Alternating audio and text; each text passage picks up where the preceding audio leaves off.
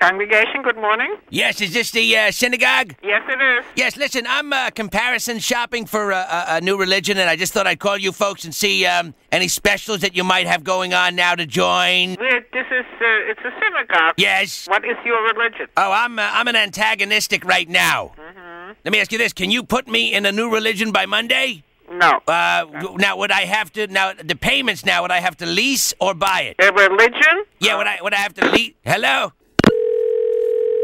Good afternoon, Central Baptist Church. Well, it's still morning. Yes, hi. I'm shopping around for a new religion, and I was just wondering if you could tell me, what the features are. Well... What features, options, what do you have there? Well, when you...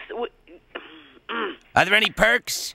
No. Now, for instance, to give you an example, I just got off the phone with the Greek Orthodox Church. Uh-huh. When I joined them, I get 3 silver icons and some fresh bread. You won't get anything from joining us, honey. Now, what about the payment plan? Payment plan? Yes. What payment plan? Well, what does it cost? We practice tithing, but that's not a payment. What is tithing? Tithing is giving a predetermined portion of your income to God. Well, then you get into the predetermined portion, Hold it. so you make like a deduction from my stub. No.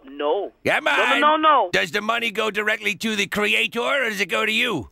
It goes to the upkeep and maintenance of his building here on earth. Well, tell him to kick in a couple of toasters for people who want to join. Well, baby, you're looking for the wrong place if you're looking for toasters and perks. Bless you. Bless you. Bye. Bye.